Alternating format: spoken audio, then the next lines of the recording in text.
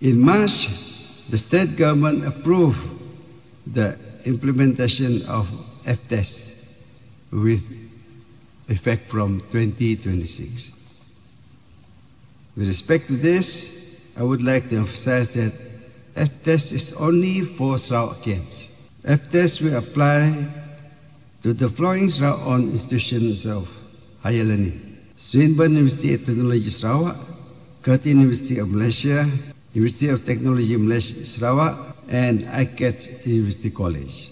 The scheme also includes a stipend of 15,000 ringgit per year to students from households with a per capita income of 1,500 ringgit or below per month. The scheme will first focus on undergraduate degrees in STEM-related fields, law, medicine, accounting, finance, and psychology. However, there are also other financial assistance in the form of scholarships or loan provided by Yayasan Sarawak to cater for any other courses, so nobody is being left out.